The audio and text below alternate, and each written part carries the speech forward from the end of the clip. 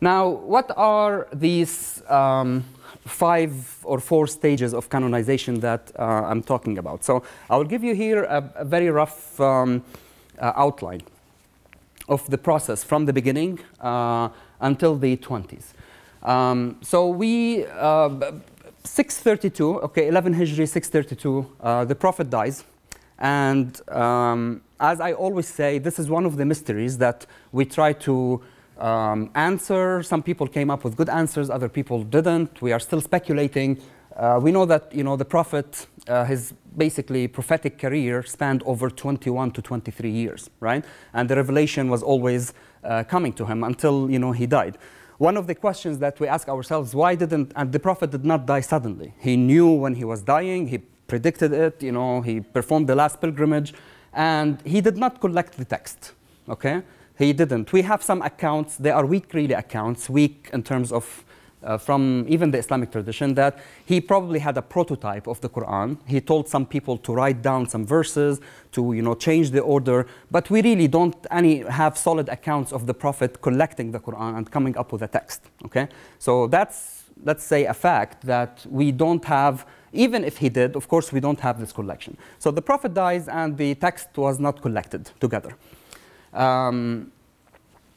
So we have first, the first caliph and then the second caliph. They were busy with the wars and establishing the new Islamic government. And then the third caliph, Uthman, and this is what we call the major collection of the Quran, happened during his time. Okay, and this is the year 47 Hijri, Islamic calendar, around 656. So this is roughly 30-something years after the Prophet dies. Okay, so now according to the major narrative, the Quran was collected around 35 years after the Prophet died. And this is what we call the first collection. So this is not canonization. This is still a collection of the Quran. The Quran was spread, it was written on different forms, on different parchments, on bones, on leaves. And then I will show you now the 2 stories of the major collections, and I will quickly summarize them. Uthman collects them, not himself, a committee did that. And this is what we call today the Uthmanic Codex, right? So if you open the Quran and you read Al-Mushaf al-Uthmani, which means that this is the collection of Uthman, because there were other codices by other companions that we don't have access to. They were destroyed, they were burned, and the codex which survived is the Codex of Uthman. And this is why it's called Al-Mushaf al-Uthmani. So after that, we have here between the year 656 to 936. This is almost 300 years, okay? And the first 200 years, this is what we usually call like the formative period of Islam. We really don't know much about it from that period. We only have writings from later period, from later historical sources about what was happening. We don't have really writings from the 1st century and basically mid of the 2nd century Islamic calendar. And during that period, we do know that there were many reciters and many scholars reading and reciting the Quran in so many different ways, okay? Not even according to 7 systems or 10 systems. They were reciting the Quran and according to one compilation to 50 different systems and readings, okay? And this was, of course, too much. So you are establishing, this is the new religion, you are establishing a new government, you need a constitution. And you can't just like have 50 different versions of one divine text. You need to limit these variants. So this man came, Ibn Mujahid, which is in the title, and he compiled a book which is called The 7 Readings, As-Sab'a fil Qira'at. And he said, well, out of those 50 plus different systems of recitations, I'm going to limit myself to only 7. And his canonization, this is a canonization process where he neglected the 43 different systems, and he chose 7 systems because of different criteria that we are still trying to figure out. But what helped him is that he was politically connected. So he actually was connected with the court, and he forced people who did not follow his system to actually go to prison. So there were other reciters and other scholars who disagreed with him, and they said, no, why are you limiting yourself to those 7? And he said, well, this is my opinion, you have to follow me. He was connected with the Wazir, Ibn Muqla, by the time. And then the Wazir, anyone who disagreed with Ibn Mujahid's systems, they tried them, they put them in prison, and then if you don't follow Ibn Mujahid's system, you are not reciting the Quran properly. and they would either repent or they would follow Ibn Mujahid's system. And it became basically a standard since then that people would follow the system of the 7, what we call right now. That being said, of course, after Mujahid ibn died in 324, scholars still disagreed with him. Why did Ibn Mujahid do this? 7 readings. We have so many wonderful readings out there, and this man is very trustworthy. Why did he neglect his reading? So scholars still transmitted and recited Quranic readings and systems beside those 7 systems. And with time, until basically, I will talk about this in a moment. So after here, so 833, so also 500 years later, this man comes, Ibn al-Jazri, and say, well, I'm not content with 7 systems. I'm going to basically compile 10 systems. And this is what we call the system of the 10 readings. 7 of those systems are the same systems of Ibn Mujahid, but he added 3 more. And he said, well, I do think that those 3 readings are also good, and they are standard, and we should include them in the system. And you know, right now, again, we still have people who are reciting according to those 3 additional readings, and you can take a certificate also with the sheikh or with the religious scholar, and they are considered all to be equal, Quranic, and valid. Okay? Now, between these 2 periods right here, we have this very important period, and this is North Africa, Muslim Spain, right? And this is Ad-Dani and the Shatibi. They were both from Andalusia. And what they did is the system of the 7, what we have right now, yes, it's because of Ibn Mujahid, but if it were not for Ad-Dani and the Shatibi, we actually wouldn't have the system of the 7, because they were the ones who popularized the system. So Ash-Shatibi, he wrote a very famous poem, okay, and he summarized all the different variants of those 7 readings in the poem. And since that time, if you want to study the Quran, you have to memorize this poem in order to get your certificate. So even today, if you want to memorize the 7 variants of the Quran, you memorize this poem, and what we call a Shatibiyya. And this is the manual of the different readings. And Ad-Dani, what he did is that Ash-Shatibi, he wrote the poem based on a manual that Ad-Dani wrote. So Ad-Dani simplified the book of Ibn Mujahid. He said, well, this is too long, it's 800 pages, there are too many variants, it's too technical for the student, so let me simplify it for just the lay Muslim who just want to know what are the different variants. So Ad-Dani wrote this short manual, it's just like 90 pages, and it's almost like a table of the variants. So this verse, you read it this way. This word, it's read in 3 different ways. Ash-Shatibi came and put it in, you know, he versified this manual, and it became so popular because people, even scholars, the material is very complicated and technical, even for Arabists and, you know, scholars of Islam. It's very deep in philology and grammar, and people really, when they read Ibn Mujahid, they don't understand what's going on. And this is why these people popularized the tradition, and it became accessible to people who are able to memorize the poem and know, oh, well, this reading is this reading is that, because I memorized the poem. And as some of you know, poetry in everything in Arabic tradition functions based on poetry. It's like didactic poems. We have poems in prophetic traditions, in medicine, in logic. Everything is, you know, it's easy to memorize if you have a poem in front of you. And what also these people did is that each of those systems, you would think that, oh, okay, fine, we have one system and it's one reading, but actually it is not. Each of those 7 eponymous readers, they had different disciples, okay? And each disciple actually was reciting something different from his other classmate. So you would have, let's say, a professor who is the eponymous reader, and he had, like, you know, 15 students. And then the 15 students will go and say different things. And they'll say, you know, the professor is saying that. But then those 15, they really didn't agree on everything. So they would have, let's say, a 20%, you know, differences in what they are saying. So what Ad-Dani and Shatibi did is that, okay, we are not going to take what those 15 students narrated from the eponymous readers. I'm just going to take 2. Okay, so 2 out of 15 or 20. And this is what we call the canonical rawis, the transmitters, developed during that period.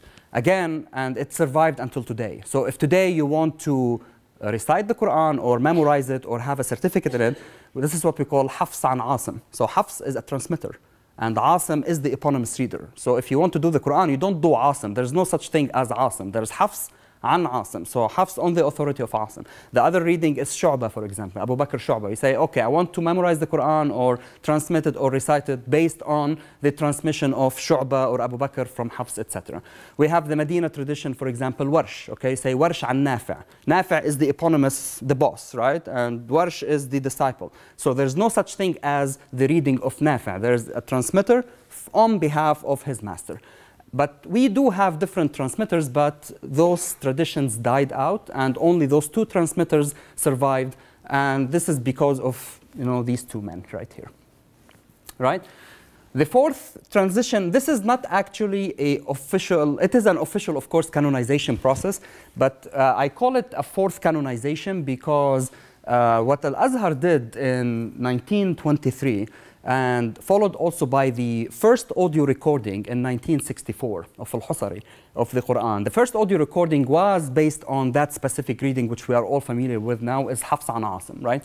And what Al-Azhar did in 1923, they printed the Quran and they voweled it based on that specific reading.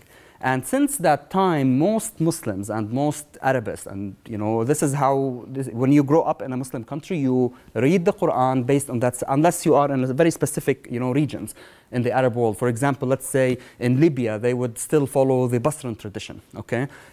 In Medina, still until they do both Hafs and Warsh at the same time. Also in North Africa, they do Warsh, which is a Medina also tradition. But most people are familiar with that specific tradition, which is Hafs an Asim, which is different. I don't want to say very different from the other traditions, but it is different. And what Al-Azhar did and what most people followed, this is because due to that first printed edition, which became available to everyone, everyone would buy the Quran and would have access to it, and it's based on the reading of Hafs an Asim, that specific reading out of 7 systems. And if you want to also divide it into 7, 2 from each one, you have potentially 14 different systems. So if you go to a specialized institute with that print codices for you, you tell them, give me a codex based on the reading of, let's say, Warsh, and give me a codex based on the reading of the Basra. And then you will have on the first page or the second page written, this is the Al-Mushaf al-Sharif, okay, the noble Quran, based on the reading of Hafs or based on the reading of Warsh. You would read that. You would have it basically written on the Mus'haf, okay? If for specialized institutes, like, Majma' al-Malik Fahd, for example, in Saudi or in Egypt, they do that, okay? But if you just go to a bookshop and you get a Quran, you will most probably get just that edition, which we are all familiar with. So that's roughly the layout of the 4 stages, okay, of the canonization. Now, in Islamic tradition, now, of course, what are the problems now here? The problem is that in the Islamic tradition, the process of transmitting the Quran and receiving it is basically roughly, my graph is so bad, so forgive me for that, just like very simplistic. But the idea is that the Prophet received the revelation, okay, from, not directly from God, right, through basically Gabriel, right? So the Prophet never spoke with God directly. It's always through the mediation of Gabriel, who recited the Quran to him, and then the Prophet recited it to the Muslim community, to his disciples, right, to the companions. And so this is here, different transmissions, and basically, allegedly, the idea is that all of them received more or less the same transmission. And the Muslim community, which are the disciples of the Prophet back then, they also transmitted that Quran orally. We are talking about oral transmission here. There's no written transmission. So this is all memory. You memorize it, you recite it to the others, and people, there was no writing system, was very minimal back then. The companions of the Prophet also transmitted it and recited it to their disciples, which we call the successors, okay, or tabi'un. And the same process happened, over and over and over. And this is what in Islamic tradition we call tawatur. And tawatur means that the Quran was transmitted in such a way that it is impossible for divergences or differences to happen within the text. So it was transmitted, it's like something that is known for everyone. When you say, for example, the sky is blue, this is something what we call in Arabic mutawatir. Everyone knows the sky is blue in the morning, at least, right? Because the sky is blue. Like, can anyone tell me like the sky is green or, I don't know, purple? No, the sky is blue, or the sea is blue, or something like that. So, or, I don't know, the sun will rise tomorrow. It's just like, this is mutawatir. This is, everyone knows that. It's taken for granted. And the same happened with the transmission of the Quran. That's, you know, the Quran was transmitted to the whole community, and it's known to everyone that it is transmitted through this mechanism, that there's no such way. People cannot just, you know, collude on error or fabricate things, because it is known to the whole community. So that's the idea. However, when, of course, we're not now talking from our perspective, even from the perspective of medieval Muslim scholars, when they looked at the different codices of the Quran and what we call the different variants, they said, okay, well, wait a minute. So why do we have these variations in the text? Why do we have textual variations? Why did some of the companions of the Prophet have different codices from the main codex, you know, of Uthman, okay, the third caliph? Why do we have dialectal variations? If the Quran is the word of God, does God, or did God speak in dialects, for example? Okay, so did he go and recite to the Prophet one verse according to the dialect of the East, and then next day he recited to him the dialect from the West? So Muslim scholars, they were trying to, you know, understand like, these variations. What are the sources of these variations? Are they divine? Or people came up with these variations, and they are all permitted, or we have a license to read in these different variations. That being said, if we do have license to read in different forms, why some variations were accepted and other variations were rejected, right? And that's what scholars over the past, let's say, 1,200 years, since basically the canonization process, they were trying to understand, why do we have these variations? Can we come and recite again to variations which are considered to be not canonical or not standard? Or is it only the standard variations that we can recite? Now, what are the implications of that? Yes, you can basically now, I can come and recite something which is not canonical, but that doesn't mean anything. The important thing is a liturgical space. So if you want to pray, you have to pray and recite the Quran according to those 7 different systems. You can't pray and recite something outside those 7 systems. So that's basically the crux of the matter here. It's a liturgical text, and it's where you recite it and when you recite it. However, if we are sitting right now and then, you know, we are here and then I tell you, well, listen, this is, you know, in not a non-standard recitation that some guy from Egypt recited, that's okay.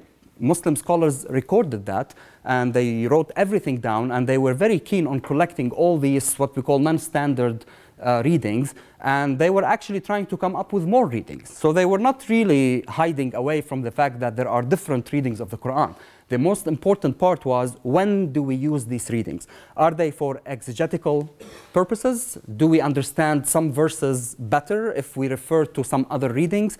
So that's where the usages of those readings were very important for Muslim scholars. But if we recite the Quran while during prayers or during pilgrimage or in a public recitation, we have to follow certain systems. And what we are trying to understand, why certain systems were rejected and other systems were accepted. So I'm going to go to this afterwards. Just like these are the two, basically, two major narratives of the collection of the text. I put the Arabic next to the English, just like so that if you want to look at it.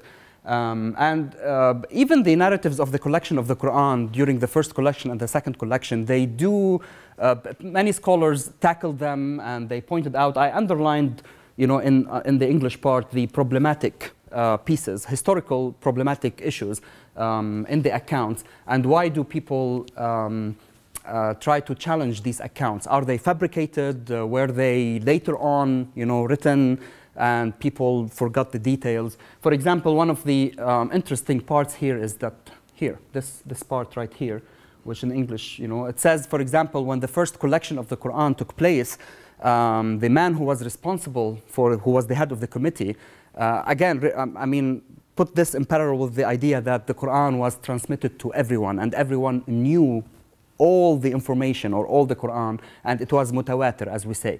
But then in this account, and this account is the official narrative, this is from one of the canonical traditions of the Bukhari.